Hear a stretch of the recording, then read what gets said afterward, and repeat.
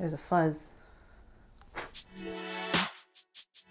Hello everyone, my name is Lisa and I'm the Viet vegan because I'm Vietnam vegan, and today we're making noodles. Now, before I get into this recipe, I will admit that this recipe got me good, okay? I've been trying to test this over and over and over. I've made it 8 times now. They are delicious, but boy, howdy, did I struggle to get this right. In order to make this recipe, you'll have to have made my seitan recipe with the wash flour method. The water that you need to use to make this, the wheat starch liquid, is from that. If you want to make it with wheat starch that you buy in powder form, you can absolutely do that. I don't have a recipe for that. I will link one down below. Side note, I did not expect that seitan recipe to go as viral as it did. I mean, the video on YouTube itself, not that viral, but on TikTok, which I did not expect to pop off the way it did. I uploaded it at 11 o'clock one night being like, whatever, no one's gonna care about this. I posted it at 11, went to sleep, woke up, and I was like checking through my social media, and I saw my TikTok and I was like, oh cool, 15 likes. That's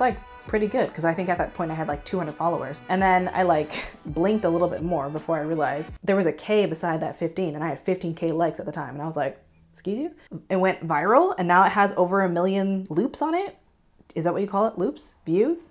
Watches? How do TikTok? I don't know. Anyway, I did not expect it to go the way it did. There are a lot of people who have a lot of feelings about seitan, and a lot of people mad that it sounds like Satan. Seitan and Satan.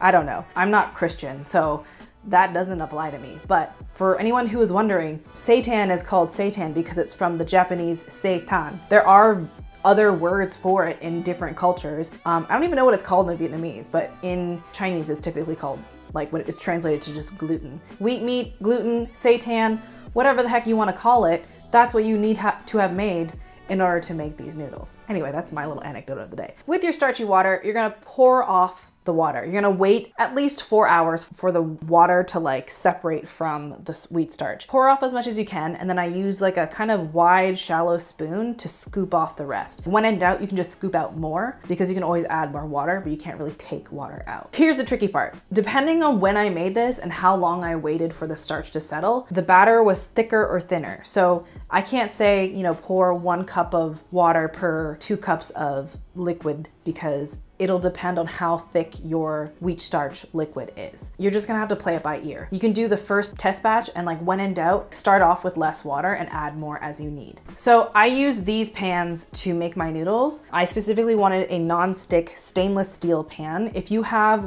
those Wilton non-stick dark pans, those would work. My cake pans are made out of a lighter aluminum and they're not quite non-stick. So I bought these specifically for these noodles because it was defeating me how much they were sticking to my pan. And these pans work amazingly. I bought these at my local Asian market and they're just regular kind of flat mixing bowls. They're nothing superb or crazy. You want as flat as they can be. There's a little bit of a rise in the middle of mine. That didn't really affect my noodles at all. Yeah, I'm not gonna lie, I love these things. I have these on hand all the time now. I use them to prep my food. Anytime I have vegetables to chop up, one of them holds the chopped up vegetables and one of them holds the scraps. And it's just really nice, really shallow. I love it. It's amazing. You're gonna bring a pot or a wok of water to a boil, cover with a lid, and just leave it on the stove at a steady simmer. So to make the batter, you're gonna pour off about 2 cups of batter. Ideally, it should look this runny before you're adding the water. It'll be kind of thick. It'll be the consistency of a fairly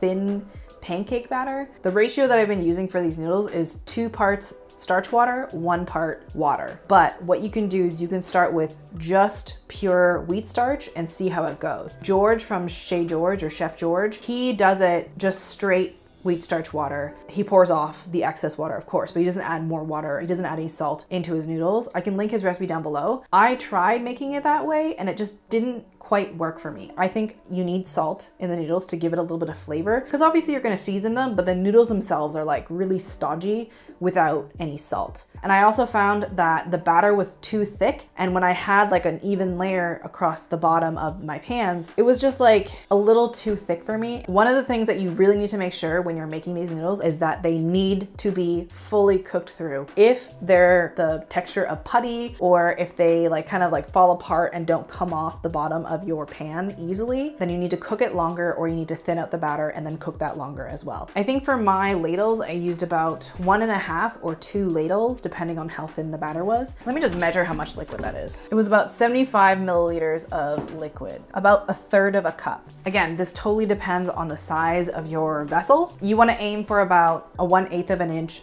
batter. I add a little bit of salt, like maybe a 1/4 teaspoon for the amount of batter that I had. You mix it up and you want the batter to have this like kind of thin, runny consistency. It shouldn't be too thick, but it shouldn't be too splashy. Another thing that you're gonna have to do is you're gonna have to prepare your sink with a layer of cold water. You can also use another bowl and add ice and make ice water with it, but I just used my sink because it was easier. To cook your noodles, you're going to first oil those pans. I use just like either my hands or a pastry brush with some oil, any sort of oil. I used vegetable or canola oil here. Then you're gonna add your 1/3 cup or however thick of batter that you want. And then you're gonna put it in the water and sort of like level it so that it actually is straight. My oven is crooked. It's a little slanted. When I put like a stainless steel thing at the bottom of my wok to like rest the pan on, I found that the noodles would cook tilted. So there'd be one side that was like really thin and would overcook, and there's one side that was really thick and would not be cooked through. The magic of water is that you can sort of level it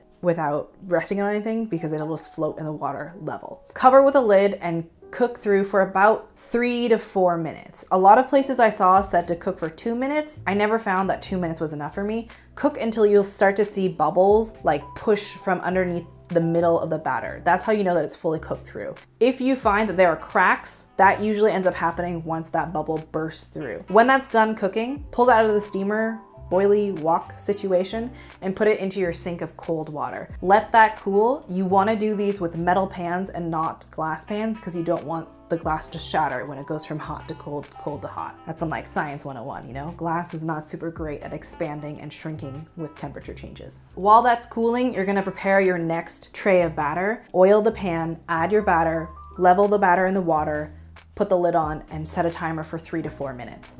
When that is done, you'll find that the pan that you're using is probably cool enough to touch, which means that you can take the noodles out. You're gonna brush the noodle with some oil so that it doesn't stick to itself. You'll take a spatula or your hands or however you wanna do it and remove it gently from the pan. It should come off in one piece. If it breaks, not a huge deal. If it comes off kind of like pudding or like Play-Doh, you didn't cook it enough. It'll be a little bit of trial and error, and you'll have to sort of like dial in the batter and the timing of the cooking. Every time that you ladle another batch of the noodle batter into the pan, you wanna give the whole thing a stir because as you will probably feel, the wheat starch at the bottom will settle. So you're gonna repeat this cycle of oiling the pan, the batter, cooking, steaming, cooling, pulling out. This should make about 3 to 4 servings of noodles depending on how much noodle you like to eat. Actually, this batter I think made us 2 servings, but they were 2 fairly large servings. You play it by ear, okay? I haven't tried storing these noodles at all. I don't know how they work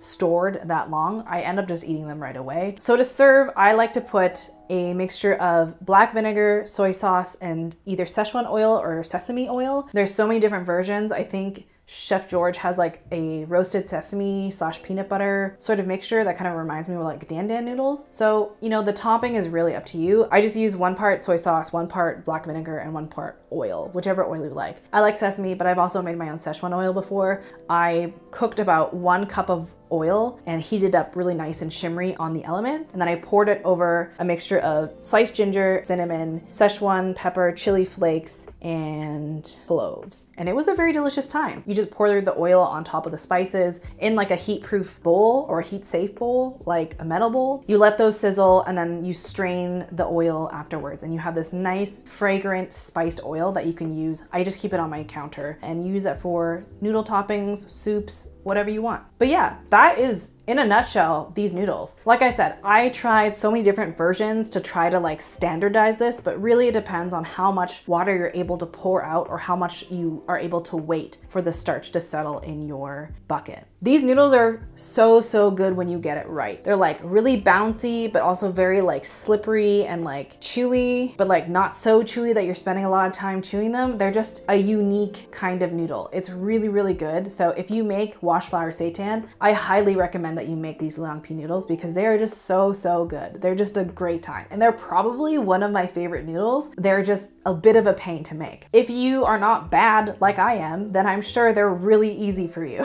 Most other people that I see making these noodles do not struggle with them at all. I think it's just a me problem. I'm not really sure. Anyway, I hope you try out these noodles, especially if you're making seitan. The seitan fried or like seared to go on top of these noodles with some cucumber, cilantro, and a bit of green onion is a really, really good time. I highly recommend it. So anyway, I hope you enjoyed this video. I hope you enjoyed my 90s overall sort of weirdo baby look. It's a good time. I'm leaning into it. The whole scrunchy top, ponytail, overalls situation, I'm into it. I'll leave a sort of more descriptive recipe in the description down below on my blog with photos so you can see, you know, something to reference to. You can have to adjust and judge based on what you have in front of you. So yeah, thank you so much for watching and I hope you have a delicious day. Bye.